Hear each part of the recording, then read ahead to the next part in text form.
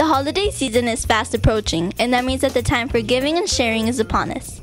This year, Rancho Minerva is hosting a canned food drive to collect non-perishable items and canned food to share with needy families within our community. Helping out is easy. Collection days are from December 3rd to December 17th, and we are asking every student to bring in at least one can.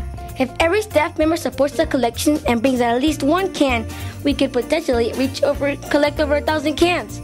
Now that will help fill a lot of cupboards this holiday. Just think, my one can of food added to all of your cans, so we can make that 1,000 goal.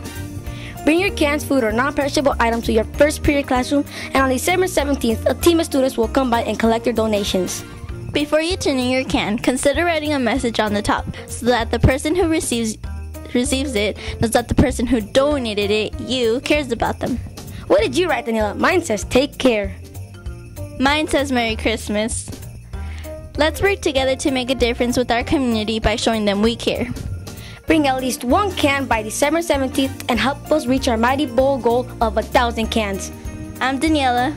And I'm Jose, and this has been an RMMS Special Report.